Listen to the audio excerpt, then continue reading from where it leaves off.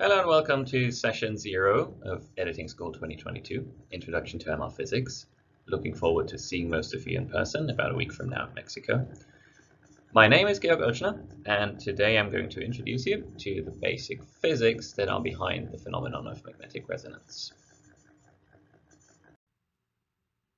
The purpose of this lecture is to give a lightning-fast overview into the fundamental physics of nuclear magnetic resonance without requiring too much understanding of physics. So we will first be talking about the way that magnets and nuclear spins behave in a magnetic field.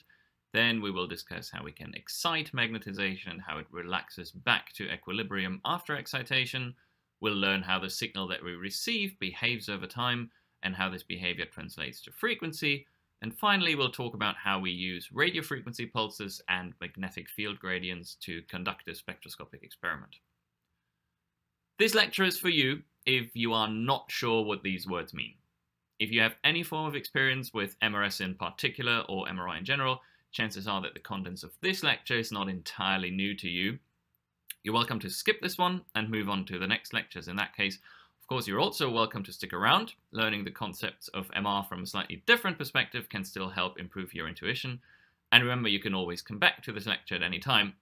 There will be substantial overlap between the contents of this lecture and some of the other Editing School lectures.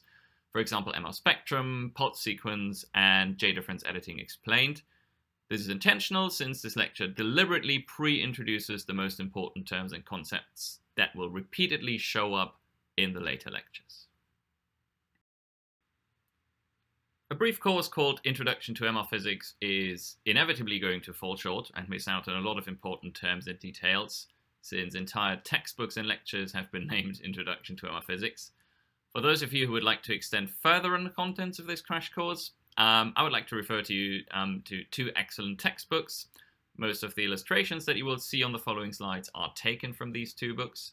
The first one is the latest edition of In Vivo NMR Spectroscopy by Robin de Graaf. He's an icon in the world of MRS, and he actually started writing this textbook as a PhD student when he found that there just was no good textbook around. It covers a lot of the ground that you'll see throughout the entire course: basics of NMR, hardware, data processing, analysis. It's really fantastic, and I highly recommend it to everyone who would like to get a comprehensive overview over the field.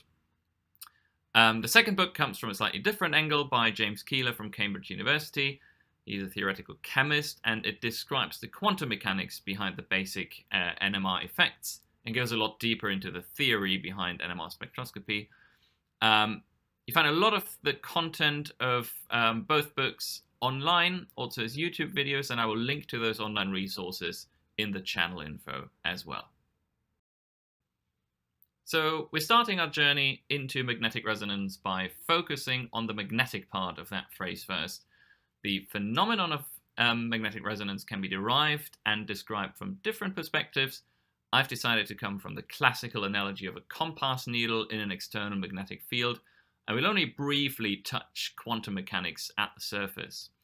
While quantum mechanics allow a complete and correct description of MR, it is less intuitive, and it's certainly more important for this course to have a rather intuitive pictorial understanding of what's going on. If you would like to learn more about the quantum mechanical development, feel free to dig into the Keeler textbook. We're simply starting with a magnetic needle as you find it in a compass. That needle is a bar magnet that has a certain strength and has a north pole and a south pole. And we can pretty much characterize this system with a vector, because a vector is a mathematical object that has an amplitude and a direction. In this context, we'll call this vector the magnetic moment. And this vector points along the axis between the north and the south pole of the needle. And as you know, if there is no magnetic field at all, the needle can pretty much point in any direction. That changes if we bring it into an external magnetic field. The needle will reorient itself such that the magnetic moment is parallel to the direction of the magnetic field lines. And after a while, the needle will stand still in that position, and we have a state of equilibrium. Now, you also know what happens when you hit the tip of the needle with your finger and you move it out of the equilibrium. The needle wants to go back to being aligned with the field, but while doing so, it overshoots and swings in the opposite direction. Over time, though, because there's friction where the needle is mounted, This oscillating movement dampens until the needle comes to rest again. Now imagine the compass needle is inside a compass behind glass, so we can't touch it with our hands. In that case, we can of course use a magnet instead to do the pushing. North pole on North pole causes repulsion, so if we take this magnet and move it left towards the needle, that's the same as pushing it with your finger, exerting a force on the tip of the needle, and applying torque to make the needle rotate. Let's now imagine we're moving this magnet from left to right while the needle is swinging. If we don't get the timing right, we're not doing anything constructive and the needle won't go far from the parallel orientation. However, if we do time it right, we can make the needle move further and further every time. It's like when you're pushing your friend on a swing set, you have to match the frequency of your pushes to the frequency of the swing, and this frequency is what we call the resonance frequency. Now, if we don't want to move our magnet from left to right all the time, we can also replace it with a solenoid, and that is an electromagnet created by winding a coil, and we send an alternating current through it. And this coil then produces an oscillating magnetic field that changes direction and amplitude periodically. That's equivalent to moving a bar magnet back and forth, and we can do it much faster. And finally, using a coil is great because we can do another thing with it. Once we switch off the oscillating electromagnetic field, the needle still swings back and forth, and it starts to return to equilibrium. And we can monitor this process. Because when a magnetic moment is moving close to an electrical conductor, it induces a voltage in this conductor. And this is how a bicycle dynamo works, for example, to generate light from rotation. This is the same principle, we just record this voltage over time. So this is the classical analogy to what's going on actually inside an MR scanner. We have seen that we can describe magnetic resonance quite nicely using a compass needle and a magnetic field. Now what about the nuclear part of nuclear magnetic resonance?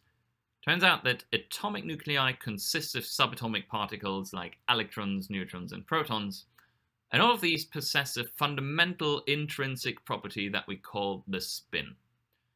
The spin is often visualized as a sort of angular momentum, and the particles as revolving around themselves.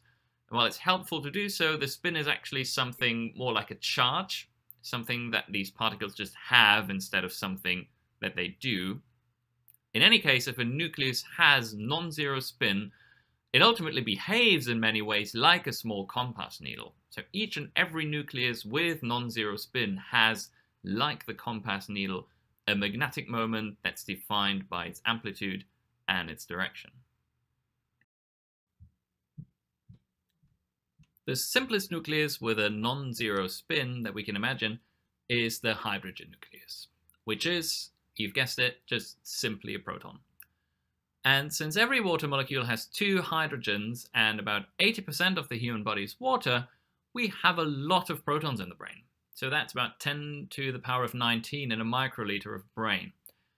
Now, in the absence of a magnetic field, the water molecules are tumbling around randomly, and the magnetic moments of the protons are randomly oriented in space. So the little compass needles, they point in all sorts of directions without any preference. Now, if you freeze this picture at any given moment in time and collect all the little arrows and put them together at their start, like a bouquet of flowers, you would see something like this. This is a spin sphere consisting of all the little magnetic moments. And if you now add up all of these arrows representing little bar magnets, the vector sum of those arrows would amount to 0. Or in other words, this sample of 10 to the power of 19 protons does not have a net magnetization, even though each proton itself acts like a tiny little magnet. All of this changes when we are in an external magnetic field. In MR physics, this field is often called the B0 field, so we'll hear B0 a lot from now on. B0 can be as little as the magnetic field of the Earth, or as strong as a clinical MRI scanner. Now remember that compass needles will align along an external magnetic field and come to rest. And here's the big difference between a compass needle and the magnetic moment of a proton. The proton spin cannot perfectly align along the direction of a magnetic field.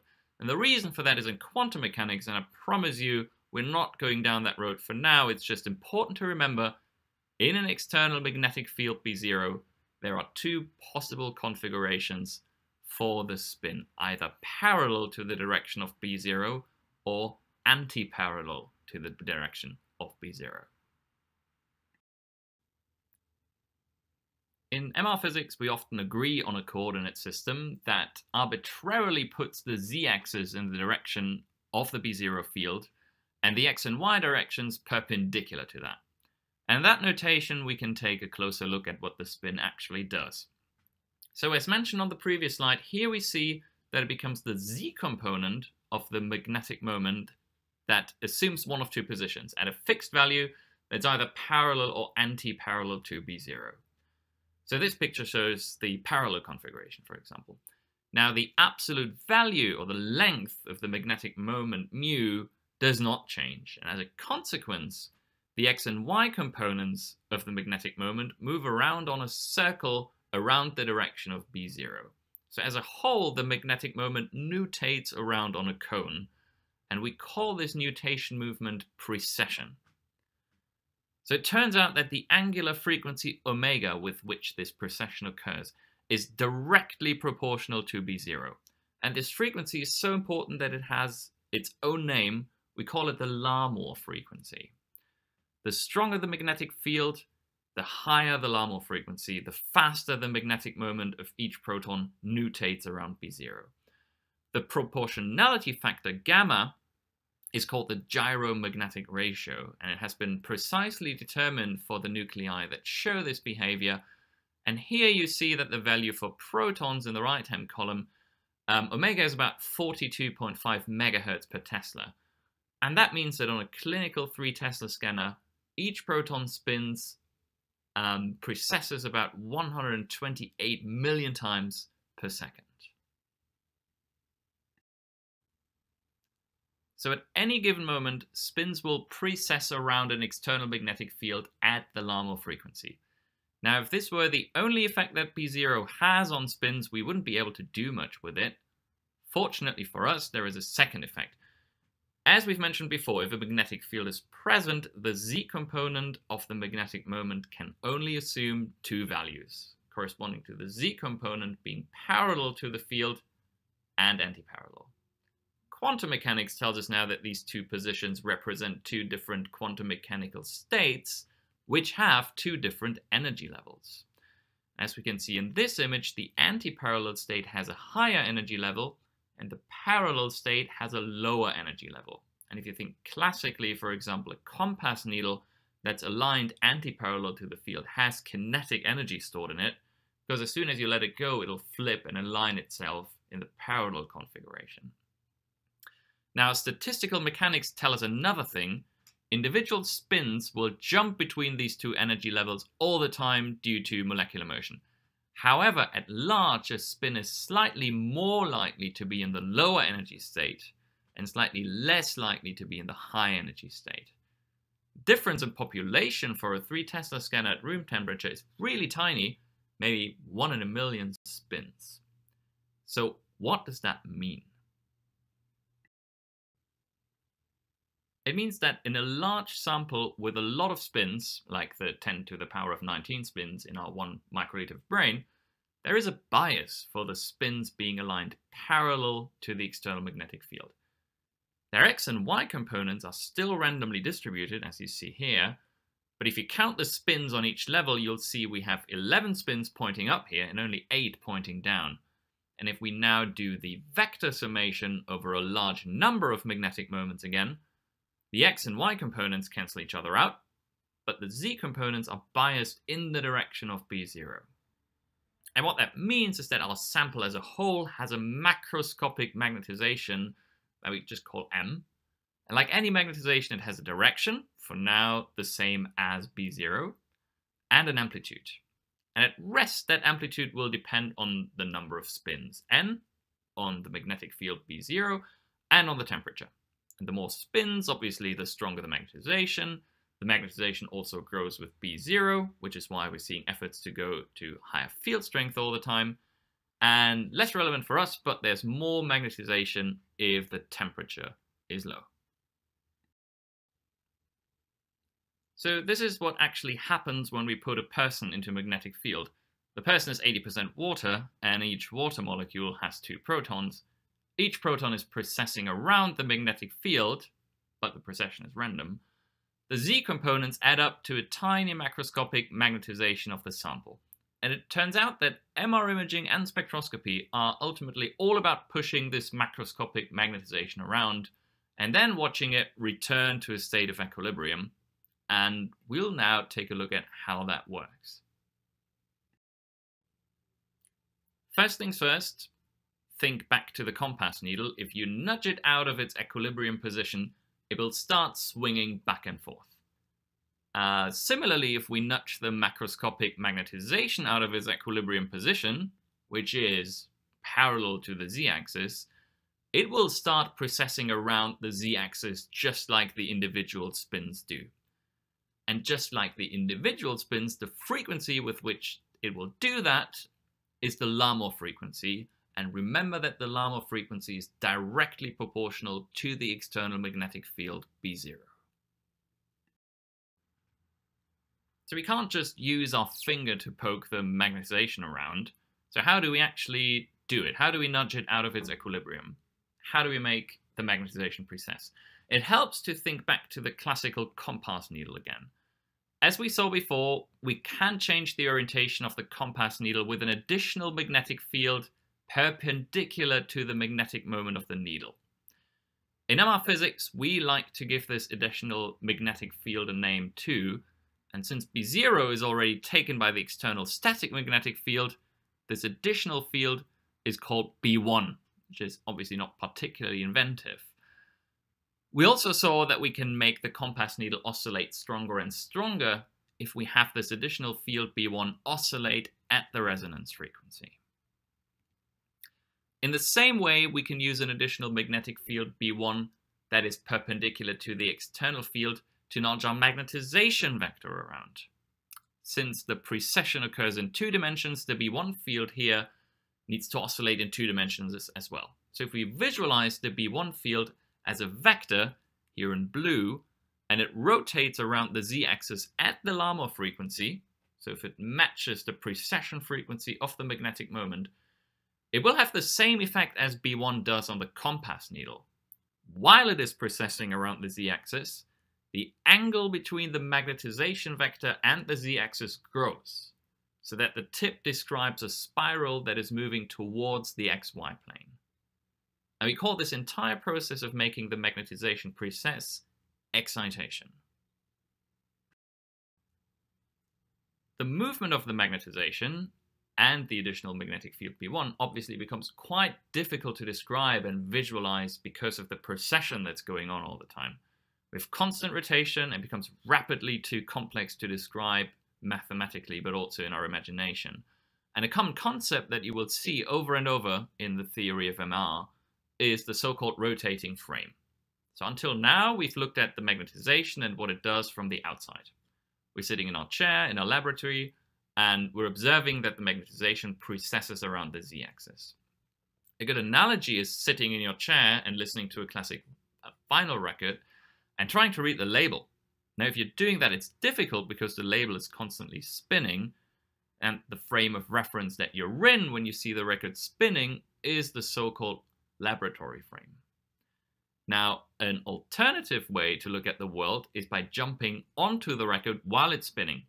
Now, the world around you is spinning at the frequency of the record, but the record remains stationary in your world, and you can finally read the label without a problem. And this new frame of reference is therefore called the rotating frame. Now, translated to the magnetization, this means that we're jumping on a coordinate system that rotates around the z-axis at the Larmor frequency. Another way to visualize this is to imagine jumping on a merry-go-round. So once you jump on the merry-go-round, everything that's also on the merry-go-round looks stationary to you. Now, once we've made that jump, what does the movement of the magnetization vector and the B1 field vector look like? If the red magnetization vector is precessing at Larmor frequency around the z-axis while also being pushed down towards the xy plane, and if the blue B1 magnetic field vector is rotating at Larmor frequency around the z-axis too, and if the coordinate system is also rotating at Larmor frequency around the z-axis, then when we jump into that rotating coordinate system, the blue B1 vector is going to appear stationary along the x prime axis, which is the x-axis of the rotating frame. And the red magnetization vector is only moving down towards the x prime y prime plane, but we're not going to see the precession any longer. More precisely, what we will see is that the magnetization vector rotates around the B1 vector. Imagine you're sitting on a merry-go-round and you're waving your arm to your friend standing next to it. From your perspective in the rotating frame, your arm is simply moving up and down, like the one on the right here. But for your friend looking at you from the laboratory frame going round on the merry-go-round, your arm will make a movement that looks a lot like the one on the left. Just as a reminder, you'll see on the right-hand side, we create this additional B1 field through a solenoid coil that acts as an electromagnet. The additional magnetic field B1 is usually only switched on for a short period of time, typically milliseconds. Remember that B1 is only stationary in the rotating frame, but in the laboratory frame, it has to oscillate with the Larmor frequency. For protons in the field of a typical MR scanner, that will be on the order of magnitude of 100 megahertz. And those are frequencies used in radio transmission. So that's an easy way to remember why we're calling these short bursts of additional magnetic fields radio frequency pulses or RF pulses. Generally, the longer we have the additional B1 field, the further our magnetization will rotate away from the z-axis, just like the compass needle will swing further, or like you're pushing your friend higher and higher on a swing set. And the angle between the magnetization and the z-axis after a pulse is called the flip angle. Now, for low flip angles, there is a linear relationship between the pulse duration t and the flip angle theta, but that does not hold up quite well for larger flip angles. RF pulses are one of the two basic building blocks of any NMR experiment. Depending on what they're supposed to accomplish, they come in an enormous variety, and one way to classify them is by their flip angle and also by their stated purpose. So just two basic examples. On the left, the additional B1 field points in the direction of the x-axis. And as we've seen, that makes the magnetization vector rotate around B1. If we do that for a certain period of time, the magnetization vector will point along the minus y-axis. Because the flip angle is exactly 90 degrees here, this is a 90-degree pulse with respect to the x-axis, and we call that an excitation pulse. We can leave on B1 for longer than that, and that will just make the magnetization vector rotate further around B1. We can end up on the minus z-axis, which corresponds to a 180-degree rotation, and we also call this an inversion pulse, because, well, we invert the magnetization. I've told you before that at the heart of every NMR experiment, it's about nudging magnetization out of equilibrium and then watch it return back to equilibrium. Excitation, as we've just seen, was the first half of that, and relaxation, or what happens after we stop excitation, is the second half of that. So once we switch off the excitation, essentially two different mechanisms begin. The first one is longitudinal relaxation, which means that the magnetization in the direction of B0 recovers to its equilibrium state before excitation. And the second one is transversal relaxation, which means that the magnetization perpendicular to B0 decays back to 0, which is also where it was before excitation. Now, these are just the hard facts that I'm throwing at you at the first occasion, because they're super important to remember, but let's look at each of those in a bit more detail and understand why they happen. So first, longitudinal relaxation. Remember that immediately after a 90-degree pulse, we have rotated the magnetization vector into the xy plane. That means that we have no net magnetization in the direction of B0, because the magnetization vector is just the sum of all the individual magnetic moments from the protons, right? That means we have the same amount of protons in the state that's anti-parallel to B0 as we have protons in the state that's parallel to B0. However, the anti-parallel state has a higher energy level than the parallel state, and without external energy addition through radio frequency pulses, the spins will over time return to the configuration that is energetically favorable. So over time, they will drop down into the parallel configuration again.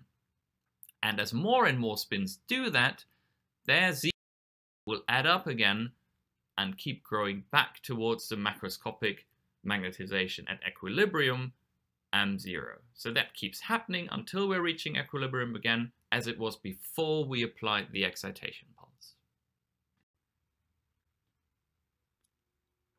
It turns out that the recovery of the Z component of the macroscopic magnetization follows an exponential growth curve that plateaus at equilibrium magnetization, M0.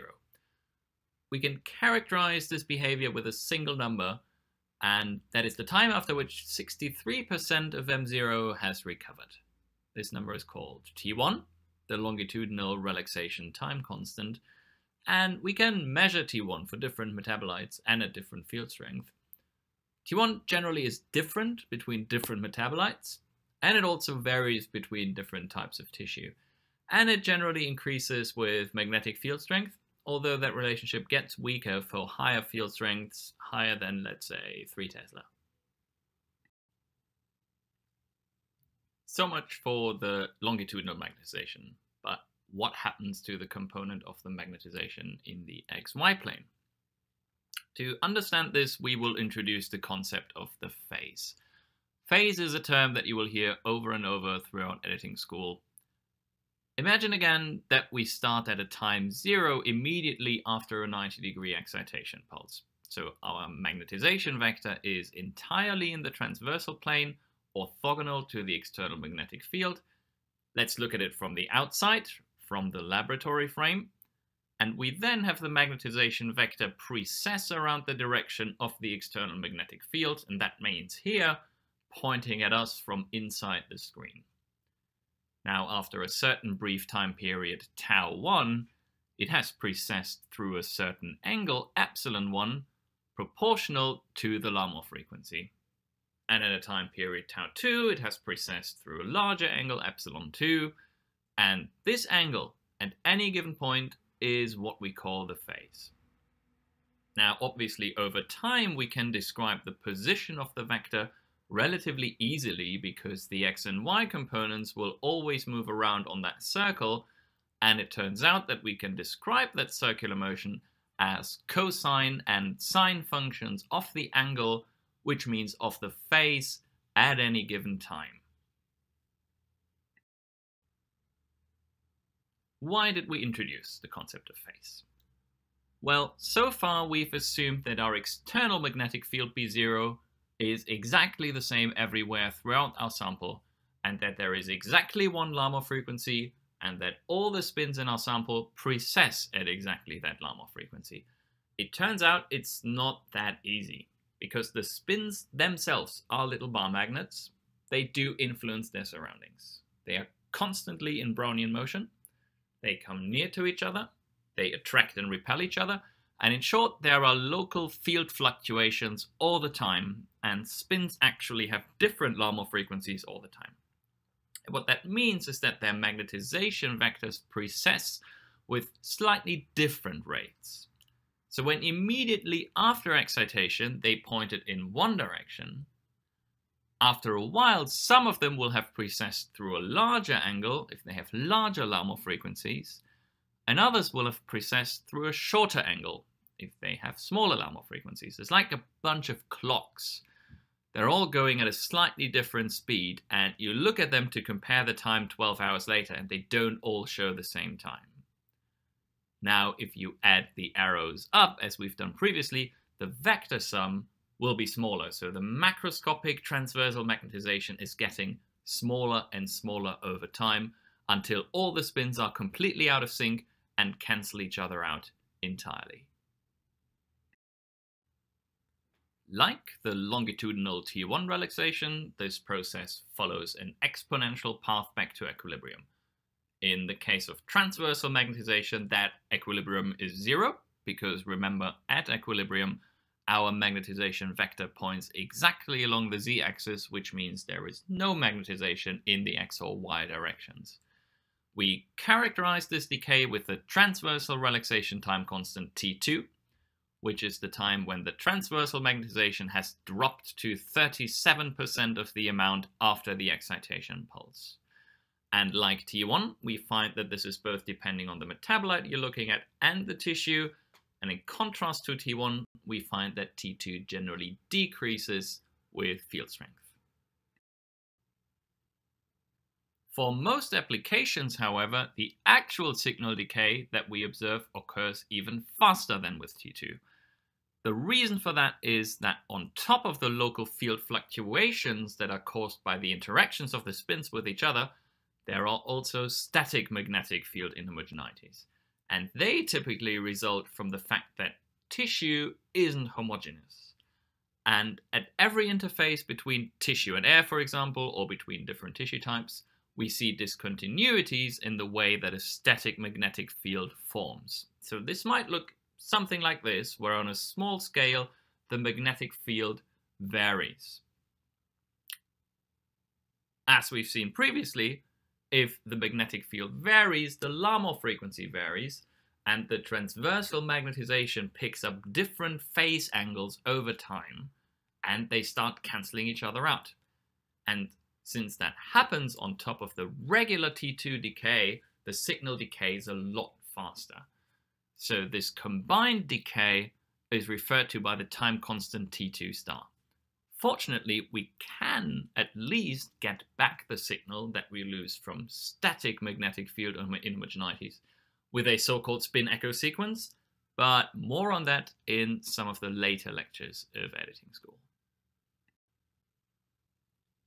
Finally, let's briefly overlay the time courses of T1 recovery and T2 decay.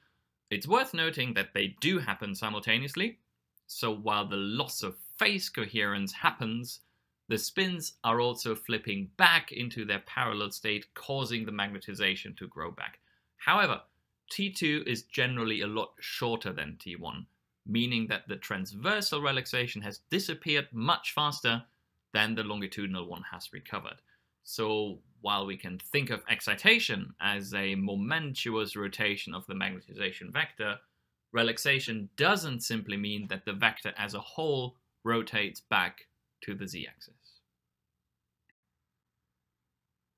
Okay, so now that we have looked at excitation and relaxation of the magnetization of a sample, we can inch a bit closer towards MR spectroscopy and understand how we generate an MRS signal.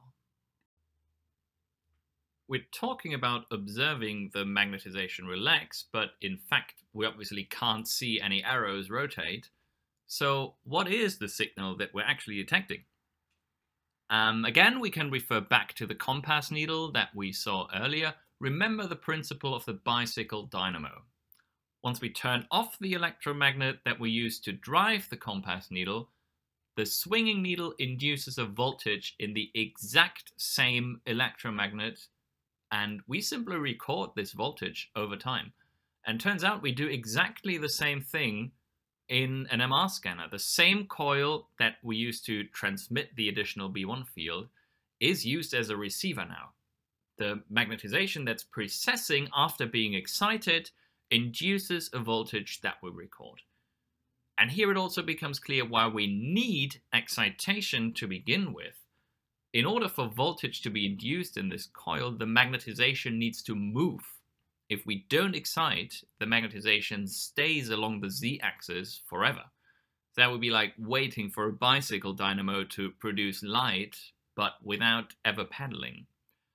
So only with an excitation pulse do we make the macroscopic magnetization precise, and only then are we able to actually detect it. So we record the voltage that this rotating magnetization induces in the coil, and you see from the trajectory of the tip what we've learned previously. First, we see that it keeps rotating with the Larmor frequency, so that the signal that we receive will have the characteristics of a sine or a cosine signal. And second, we see that it decays over time due to T2 relaxation. So the sine or cosine signal will grow smaller over time. And lo and behold, that is precisely what the signal that we detect looks like. In practice, we don't just record it with a coil pointing along the x-axis, but also simultaneously along the y-axis, and that is what we call quadrature detection. We're essentially recording the same signal twice. We're listening to it in stereo, if you want. And we do that because it gives us a better signal-to-noise ratio overall. Since the x and the y-axis have a geometric 90-degree angle between each other, the signal in one channel is always a quarter of an oscillation cycle, or 90 degrees phase, behind the other. The two parts of this recorded signal are referred to as the real and the imaginary part of a complex number, although they're really just shifted versions of each other. And bear in mind, none of them is more real than the other. They are both real signal recordings. They just follow the naming conventions of complex numbers. So let's plot the time course of both channels, the real and the imaginary one, in the same plot. And we see even clearer here that they're the same signal, just shifted by a quarter of a cycle. So when one signal is at a maximum or a minimum, the other goes through a zero crossing and vice versa. And it's weighted by the T2 star decay that we've learned about in the last section. We also see that the time difference between two maxima is just the inverse of the frequency of the signal. This signal is what we call the so-called free induction decay, or FID, which is a term that you will hear and read all over the literature and in this course. Since the time is on the x-axis, we call this the time domain signal. From there, we're just a brief, famous mathematical operation from finally seeing a spectrum. If we take the Fourier transform of the time domain signal, we arrive at the real and imaginary frequency domain spectra. This spectrum reveals how the time domain signal that we measured is decomposed into elementary periodic signals with certain frequencies. Here, the real part of the frequency domain spectrum is a nice, narrow, symmetrical line, which we call the absorption line shape. And the imaginary part, well, it looks like this. We call it the dispersion line shape. Now, if you look at this spectrum, we see that it has a single peak only, and that makes sense because the time domain signal does seem to have a pretty clear oscillation at one frequency only. However, Fourier transform really shines when it comes to time domain signals like shown here. This is a really messy looking signal. If we just looked at its time behavior, we'd have no way of telling what's going on in this signal. But the frequency domain spectrum on the right-hand side shows us that it's a superposition of signals with three different frequencies. And each signal contributes with a different intensity to the overall signal. And it turns out that the amplitude of each signal contribution is proportional to the area under each peak in the frequency domain spectrum. And that is what ultimately allows MR to be a quantitative technique. Now, with all this knowledge, let us understand why we can do spectroscopy of molecular compounds in the first place. And it will be incredibly useful for us that the local chemical environment surrounding a nucleus changes the Larmor frequency. So let's start with a lone proton in an external magnetic field B0. There is nothing else going on, so the field Bn that the proton fields is exactly the same as B0. So we know the proton spin will precess at Larmor frequency, and we can record a free induction decay of that, and we'll get a single line at Larmor frequency. Now everything changes if we consider a hydrogen atom instead, which is not only a proton but also an electron surrounding it. The electron clouds in atoms and molecules do something incredibly interesting. They shield the nucleus that they surround. So while B0 is the same in this picture, the effective field, Bn, that the proton feels is lower. And if the effective field is lower, the Larmor frequency of the proton inside the electron cloud will decrease, and we will see a shift of the peak towards lower frequencies. So now let's let an oxygen atom to the mix and form an OH group. Oxygen has high electronegativity, which means that it attracts electrons, and it even attracts the electron belonging to the hydrogen atom. So the electron density around the hydrogen proton decreases. There is less shielding from B0, and the effective field Bn that the proton feels increases a little bit. And thus the Larmor frequency increases a little as well, and the peak that we observe shifts back towards higher frequencies. So the Larmor frequency depends critically on the chemical environment of the protons. And this is why protons in different chemical environments, as in different molecules, will produce peaks at different frequencies. Richard is going to tell you more about that in his lecture, The MR Spectrum, but for now, just take a moment, look at this beautiful spectrum before we head into the final stretch of this introduction lecture. In the last few minutes, let's learn how we limit the MR signal that we detect to a certain spatial origin. I've briefly mentioned before that RF pulses are one of the two basic building blocks of any MR experiment. So-called field gradients are the other building block. Field gradients are creating additional strong magnetic fields that are superposed on B0. And the term gradient already tells you what's special about them. They have a linear strength gradient. And it allows us to make the strength of the external magnetic field depending on the spatial position. So on the left, we see an X gradient, meaning that the resulting field is stronger in the left side of the MR scanner than the right. In the middle, we see a Y gradient, meaning that the resulting field is stronger in the upper part of the scanner than the lower. And on the right, we see a Z gradient, meaning that the resulting field is stronger at the far end of the scanner than at the near end.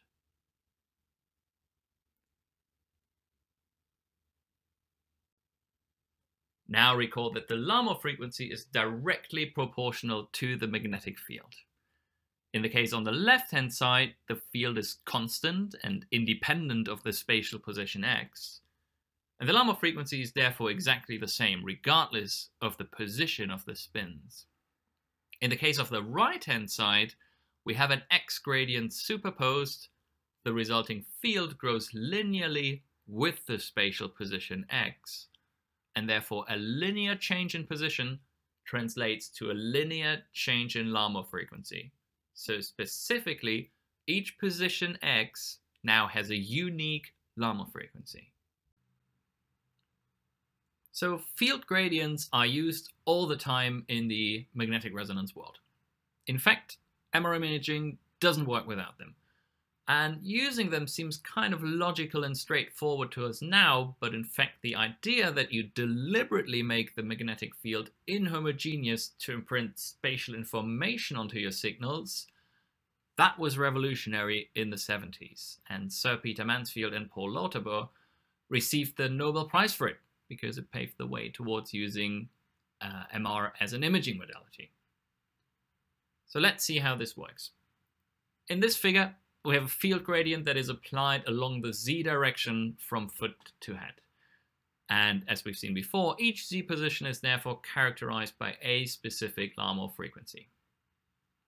And we now apply a specific type of RF pulse, a so-called band selective pulse. This pulse is designed to excite only protons within a certain range of Larmor frequencies, while causing no excitation outside of that frequency band. In the presence of a gradient, which, remember, links spatial position directly to the Larmor frequency, exciting spins only within a certain range of Larmor frequency means exciting spins only within a certain range of spatial positions. And that is what we call a slice. Now, how thick is this slice? Well, that depends on both the width of the range of frequencies that are excited by the pulse, and we call that the bandwidth, and also by the strength of the gradient, because that determines how strong the Larmor frequency changes in space. A stronger gradient causes the field to vary faster in space, and for a pulse with the same bandwidth, that means a thinner slice. Really briefly, let's look at the band-selective pulses that we need. When exciting a slice, we want maximal signal excitation inside the frequency range and as little as possible outside of that range. Remember the square pulse, where we just switched on the additional magnetic field B1 for a while? We can, to a first approximation, determine its excitation profile by taking the envelope of the RF pulse and taking the Fourier transform of it. This is then a plot of how much transversal magnetization we achieve over a range of frequencies. Unfortunately, we see that for the square pulse, we get very uneven excitation. So it's quite strong in the central lobe, but there are considerable ripples outside of that range. So that's not really a slice selective excitation. Fortunately, there's a whole area of research that does nothing else but optimize RF pulses. And it turns out that we can generate better pulse shapes where B1 actually changes over the time of the pulse duration. And we get something that looks like this. This is much more like we would want it to be, a profile with a clear, strong excitation within a range of frequencies and practically zero outside of that range. The bandwidth is here often defined as the range where the excitation is above 50% of the maximum, and it's called full width and half maximum, FWHM, and that is another term that you'll probably hear more about later throughout this course. In the MRS world, we frequently see the signal localized from a cuboid volume. And this is essentially done by doing slice selection with band-selective RF pulses and field gradients 3 times. So each time the gradient direction is different. So in the first step, we generate signal from a slice. The second step reduces the signal origin to the slab, that is the intersection of 2 perpendicular slices. And the third step reduces the signal again to the cuboid, that is the intersection of this slab, with a third perpendicular slice. And this is what we refer to as single voxel MRS. Well, with this, you're at the end of your fast ride through NMR physics, very much from the humble beginnings of looking at a compass needle through to hopefully actually understanding how we generate a spectroscopy signal. So don't be too concerned if you have not understood every little detail. Remember, NMR is a phenomenon that is often really taught within a semester across several lectures. For now, take some pride in the fact that you have learned a bit of physics that is so utterly fundamental that it won the Nobel Prize in 1952, jointly for Edward Purcell and Felix Bloch. This is a page out of Bloch's notebook, and you might actually see a spot a thing or two that you've seen in the course of this lecture. With that, I thank you for your attention. If you have any questions, I'm very much looking forward to the Q&A and discussion during breakfast at the first day of editing school. And I see you all in Mexico. Safe trip.